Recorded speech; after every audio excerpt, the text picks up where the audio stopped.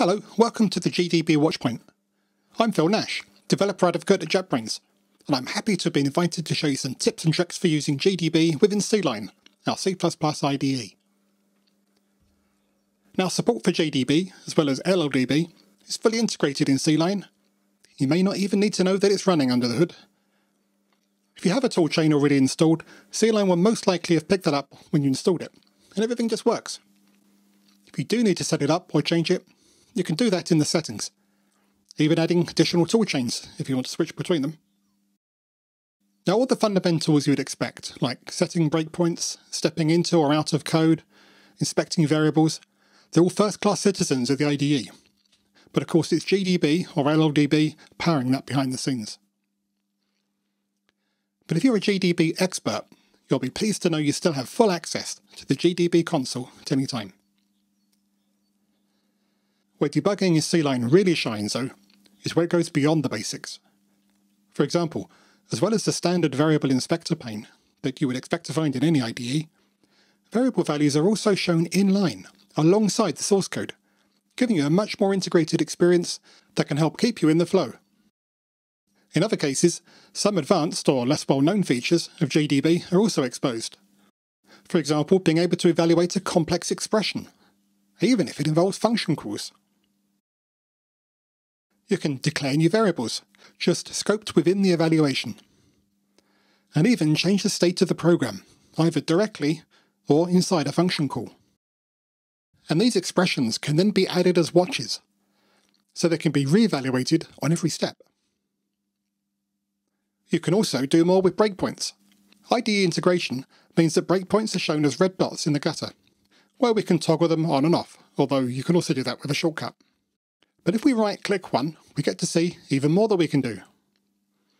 We can disable a breakpoint, which is handy if we don't want to remove it completely, just stop it from doing anything for now. We can also get it to break conditionally, based on the evaluation of a single value or an expression.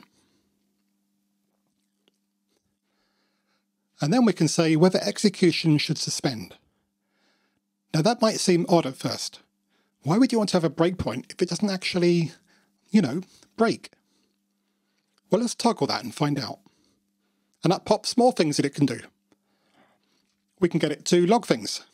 Just a message, stack trace, or the result of another expression evaluation. Useful if we want to see how a specific state is changing without stopping the program from running.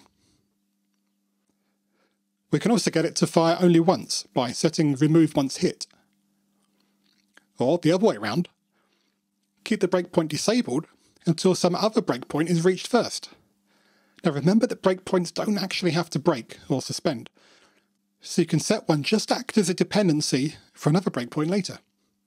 That could be really useful if you have some code that's executed a lot, but you only want to debug it when it comes via a particular code path.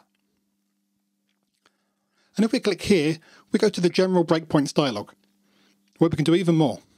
We can see all the breakpoints in the current project and click through to them. We can also set breakpoints when exceptions are thrown, or when they're caught.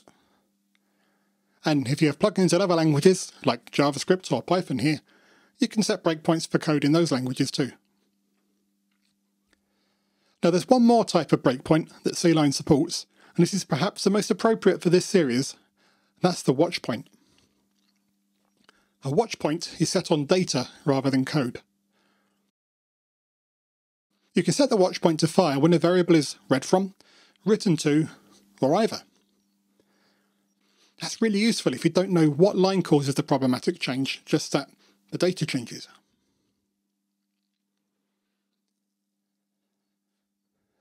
Now, while it's common to start your executable in the debugger, you can also attach it to an already running process. Again, CLion makes this easy, giving you an attach to process command, which shows you a list of running processes to choose from. Now, this list can get quite long, so you can easily filter the list just by typing.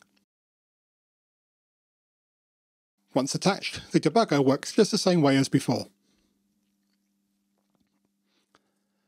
And the final thing we'll look at is debugging on a remote machine or a VM.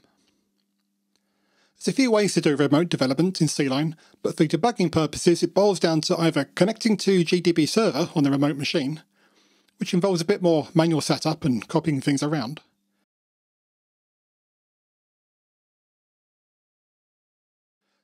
Or in full remote mode, you build and deploy over SSH, and CLion will take care of syncing the source files. And by the way, this approach also works for Docker containers and many embedded toolchains. So that's been a whistle-stop tour of some of the less-known debugging features in CLion, powered by GDB or LLDB. But there are many things we didn't look at. One of them is that CLion can also integrate with UndoDB via a plugin. So, hope you found something new to try out. Good luck debugging.